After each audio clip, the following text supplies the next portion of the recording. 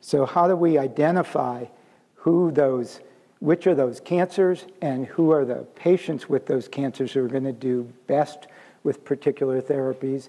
And how do we identify what are the features that might need to be overcome in those patients who are not responding to allow more of the patients to respond?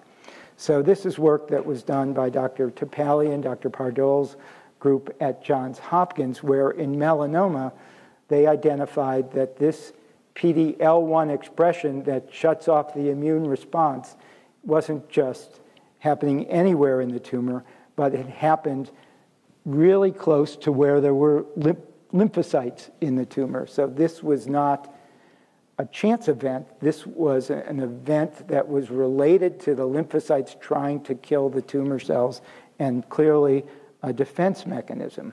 So that suggested that where the PD-L1 was being expressed, or in tumors where PD-L1 is being expressed, that might be a marker of tumors that might be sensitive to the immune cells that were there.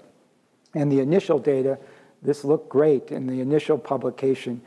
Only the tumors that expressed PD-L1 would respond to anti-PD-1 therapy. None of these 18 tumors that lacked PD-L1 expression responded. So that suggested that might be very good. Unfortunately, it wasn't quite as good as more data came out. And this is a series of a lot of different studies with PD-1, PD-L1 antibodies, different tumors, different assays. One thing that was consistent, though, is that more tumors that were PD-L1 positive, whatever assay is being used, responded than those that were PD-L1 negative. But there were always, except in this initial study, some tumors that didn't express PD-L1 that still responded. So we don't think we can use this as a marker to exclude patients from getting anti-PD-1.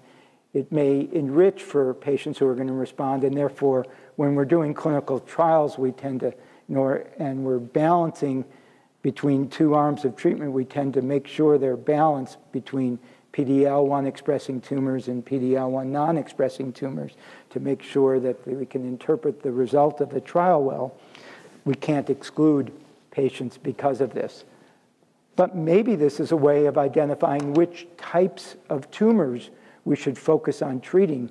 If there's a portion of the tumors that express PD-L1, then maybe that's a population of patients that we should study with these therapies. And the initial data, this is also from Suzanne Topalian, suggested that the only tumors in that initial study that responded were those that expressed PD-L1 in some of the patients, and in colorectal cancer or prostate cancer, which didn't seem to respond, none of those patients had PD-L1 expression. So theoretically, you could go do a survey of all the different tumors, if they were collected in the right way and processed in the right way, and you had a standard assay to identify those tumors that have PD-L1 expression, and those would be the ones that potentially could be responsive to immune therapy.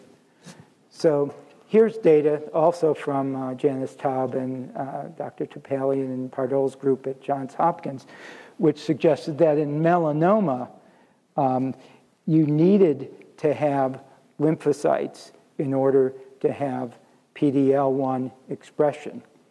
And however, you could have lymphocytes and not have PD-L1 expression. So TIL, or lymphocytes within the tumor, are necessary but not sufficient for PD-L1 expression. So in melanoma, it looks like if you have PD-L1, you're probably going to have lymphocytes there. But we don't know whether that's the case in other tumors because they could make PD-L1 by other mechanisms. And so having PD-L1 and lymphocytes there is what we really want. But there are also this group of tumors that have lymphocytes but no PD-L1 expression. And we wonder, are these the potentially PD-L1 negative tumors that respond to immune therapy? Is it because there's something else that's shutting off the immune response, or the lymphocyte infiltrate is not powerful enough to actually activate PD-L1 on the surface of those tumors? So there are two mechanisms by which PD-L1 could be expressed. One is through a mutation in the tumor, and there are certain pathways that can be activated and express PD-L1 on the surface of the tumor without having an immune infiltrate there. And this happens in some tumors, such as brain tumors, and we don't know to what extent other tumors. While the pathway that we've been talking about that sets a tumor up to be responsive to immune therapy is PD-L1 expression that's induced by lymphocytes getting into the tumor, what we call adaptive resistance. And trying to sort out in tumors that have PD-L1 expression which factor is involved can help us decide maybe which tumors are best to treat. And maybe it's important to have not just PD-L1, but the lymphocytes there. And maybe the important thing is to see the lymphocytes there, because that's the driver of the PD-L1 expression in the immune-responsive tumors. So this is work done by Jim Muley at the Moffitt Cancer Center, where they took a lot of tumors and they decided the way lymphocytes get there is by these various signals, which are called chemokines.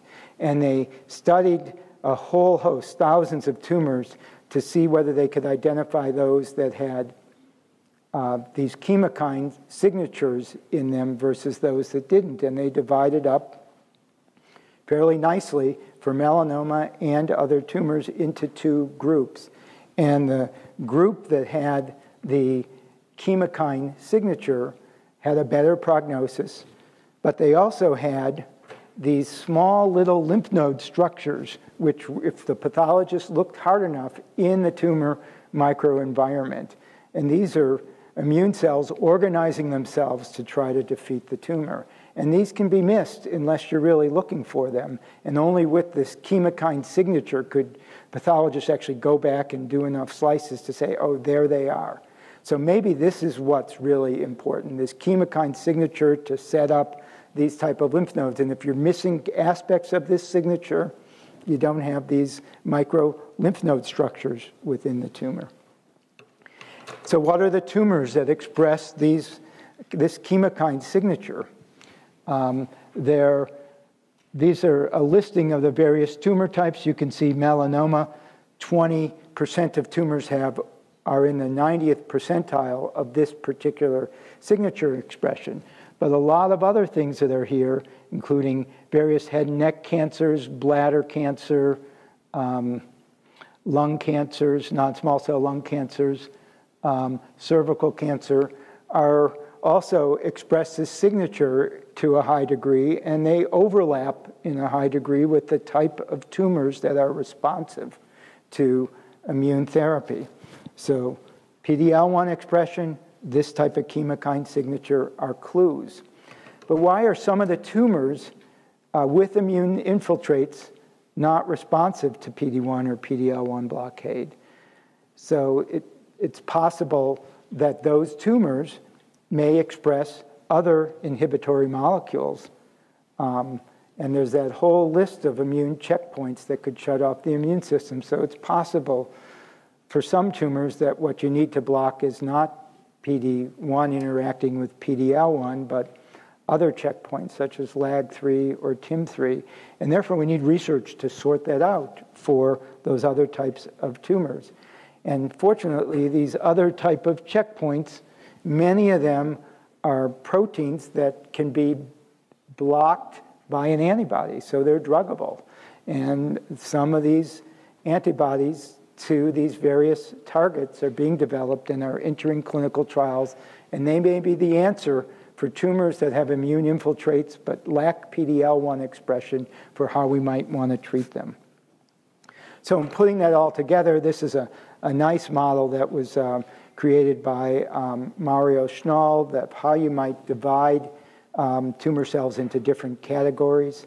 based on PD-L1 expression, which is B7H1, and TIL expression. So the PD-L1 negative, TIL negative tumors, this is a situation where we could call it immunologic ignorance, where the immune system hasn't recognized anything there for one reason or another. Unlikely that those are going to respond. This is the adaptive resistance model that has PD-L1 and TIL in them. These are the tumors that we think will respond to a higher degree to PD-1, PD-L1 blockade.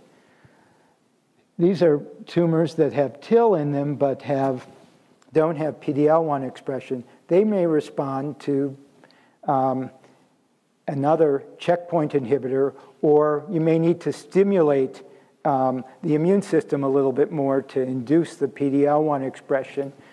So that's where you might need combination therapy, such as giving ipilimumab together with PD-1 or some immune cell agonist. And then there's these tumors that have no immune cells and PD-L1 expression, which is through an intrinsic mechanism. And we don't know what happens to those, but without immune cells there, they're likely not going to be able to respond to immune therapy. So there are issues with PD-L1 as a biomarker. It may be less relevant for combination therapies. So if you can induce it with a drug such as ipilimumab or a cytokine, you may not be that important that it isn't there in the beginning. And because of this, the way to potentially identify combination partners to give with a PD-1 or PD-L1 antibody is to give something that might induce that immune inflammation, that it might induce PD-L1 expression in a preclinical model or in early clinical studies. So we're looking for those to be agents that we might be able to combine with a checkpoint inhibitor. And finally, and you'll hear more about this later, what the immune system recognizes, we know more about those antigens, and these are not typically these mutations that you might hear about that drive tumors, such as BRAF mutations or EGFR mutations in lung cancer or VHL mutations in kidney cancer. These are usually passenger mutations that just happen to be there because of damage to the tumor by either the sun or by cigarette smoking or by problems that tumors have in dividing in a normal way. And those tend to be lead to the antigens that are recognized by the immune system. And therefore, tumors that have more mutations may be more likely to have antigens that can be recognized by the immune system. And therefore, it's not surprising that many of these tumors that respond to immune therapy, the lung cancers, the esophageal cancers, bladder cancers, are also the ones that are higher on the list in terms of various mutations. And just as data to suggest that this is the case, if you look at, because mutations are caused by smoking, if you look at response to a PD-L1 antibody in patients with lung cancer, you're more likely to respond if you were a smoker than if you had non-small cell lung cancer and never smoked. And that's probably not because the smoking makes your immune system healthier, but because there's something that your immune system can recognize in that setting. So in summary, tumors that respond to immune therapy are more likely to have T-cell immune infiltrates, have adaptive expression of PD-L1 on their surface, have more mutations that serve as novel antigens for immune recognition, and therefore are more likely to have resulted from exposure to various exogenous mutagens like cigarettes or sun.